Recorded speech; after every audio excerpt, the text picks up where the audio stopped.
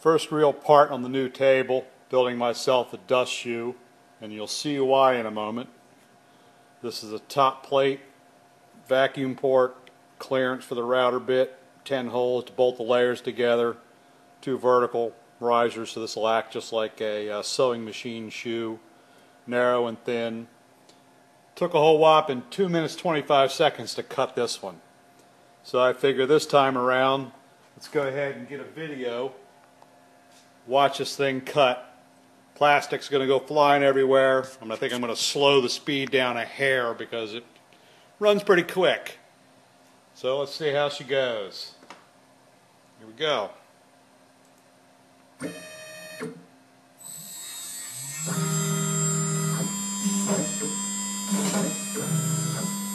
Alright, doing the small holes first around the perimeter. It's an 125 bit, but they're 140 holes, so it's doing a little tiny circle on each one of those. I'm going to slow this thing down just a hair. 90% feed rate. And this build-up bugs me. It's not the safest thing to do, but it burned the holes before on the last one.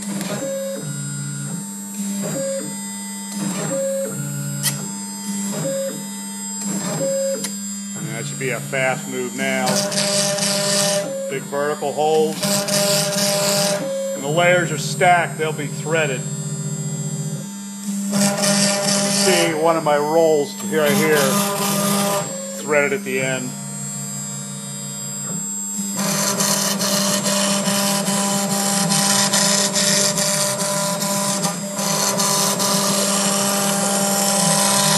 Not sure what that was doing. Should do tabs, but it may pop loose.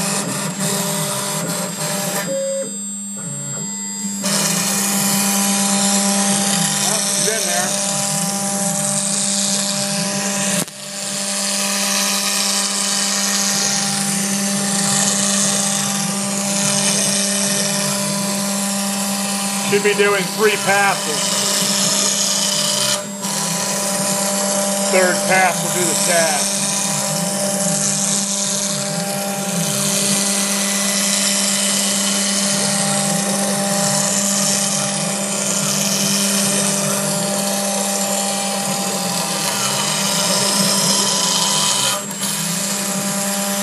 Alright, there are the tabs.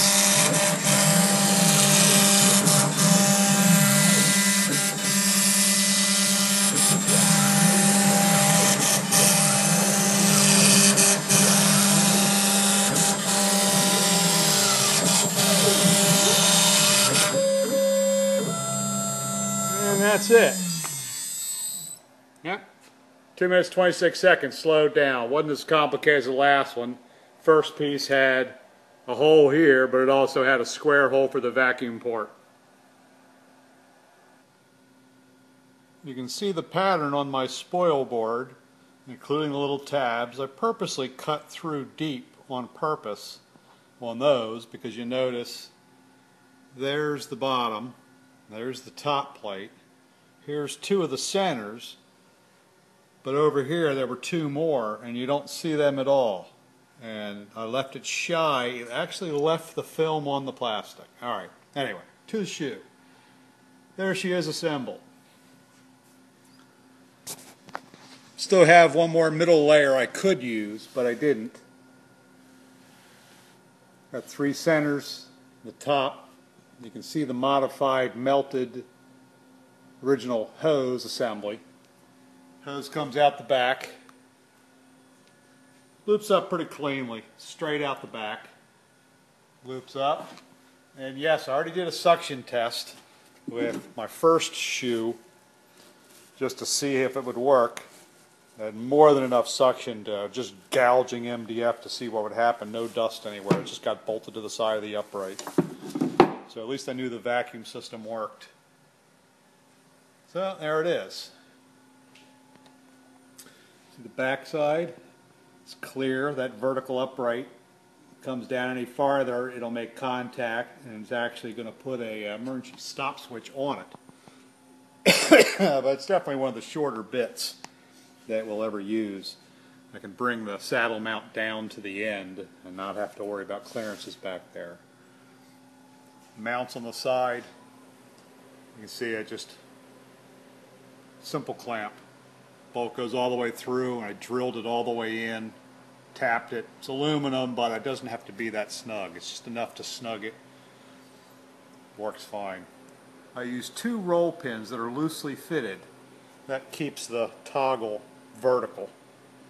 I may go ahead and give them some leeway, because I realize now the shoe is light enough weight that it doesn't need to be super rigid.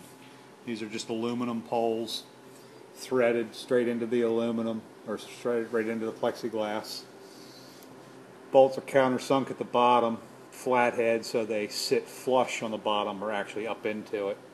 And once I put the nuts on, I just ground the ends of the bolts off. A little Loctite, which is in good shape.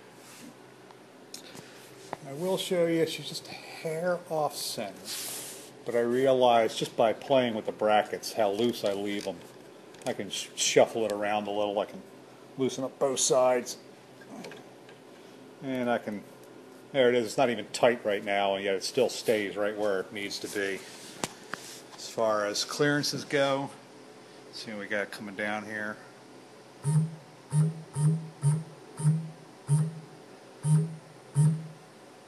Alright, that's a short bit. She's making contact with the board, and it's just touching in the back.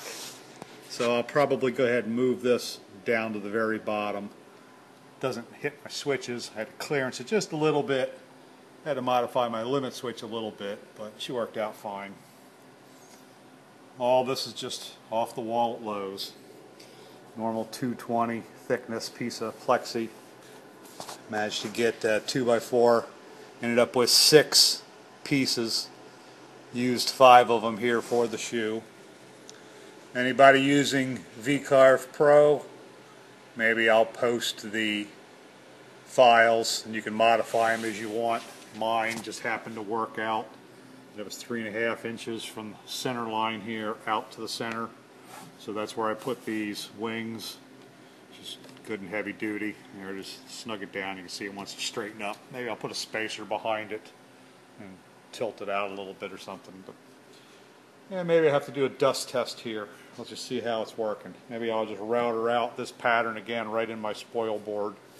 I'll do it over here to see how it runs.